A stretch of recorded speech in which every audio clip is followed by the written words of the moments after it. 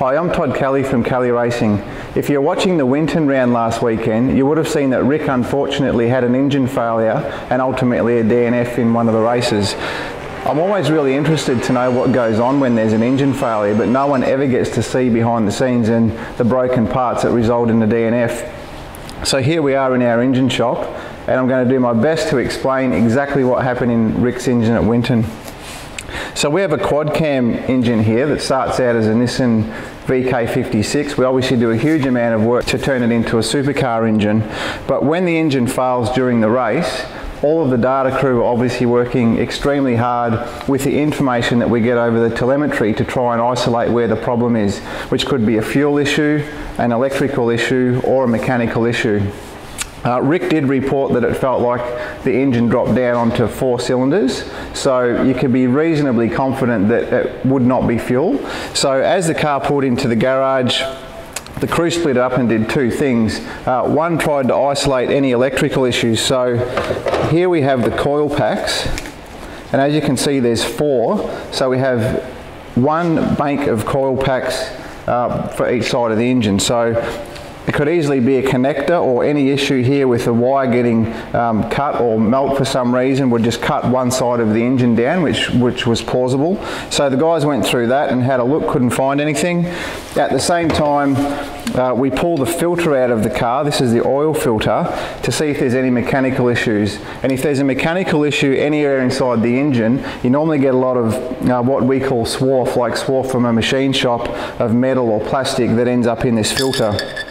And as the guys pulled the filter out, it was actually full of aluminium, which means we unfortunately can't dust that off and send Rick back out.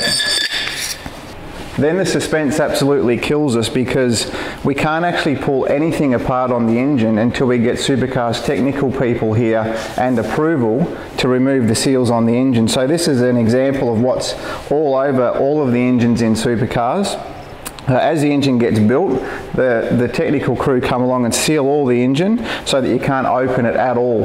If the technical team would like to pull your engine out and go and test it on their dyno in Queensland, they'll do that, and then they can strip your whole engine down and know exactly what settings you had on the camshafts and all of your tolerances, the whole deal, without you being able to change anything. So we had to wait till Monday morning to get the seal cut off to be able to look inside the engine and work out what went wrong. So the seals finally come off. The first thing we do is pull the valve covers off, which the guys had done, remove the cover and remove the front cover.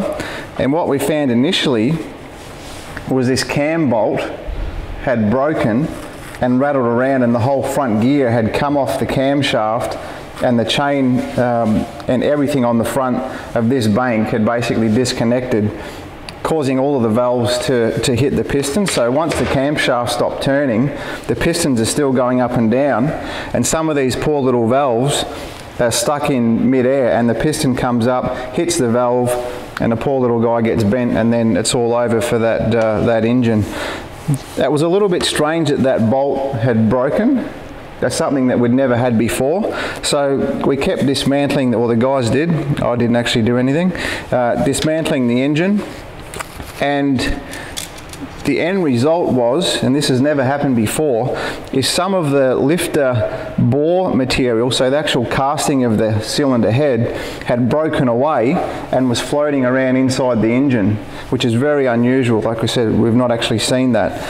And as it was floating around the engine, it's found its way under one of the lifter buckets and jammed the lifter bucket on top of this little piece of aluminium, which in turn has completely locked up the camshaft. So the engine's trying to turn the camshaft through this chain and this gear with a huge amount of force, and instantly the gear has torn its little drive peg off and started winding the tension of this bolt up until it sheared the bolt off, and then the whole assembly's dropped into the front cover, and then the chain's completely come off.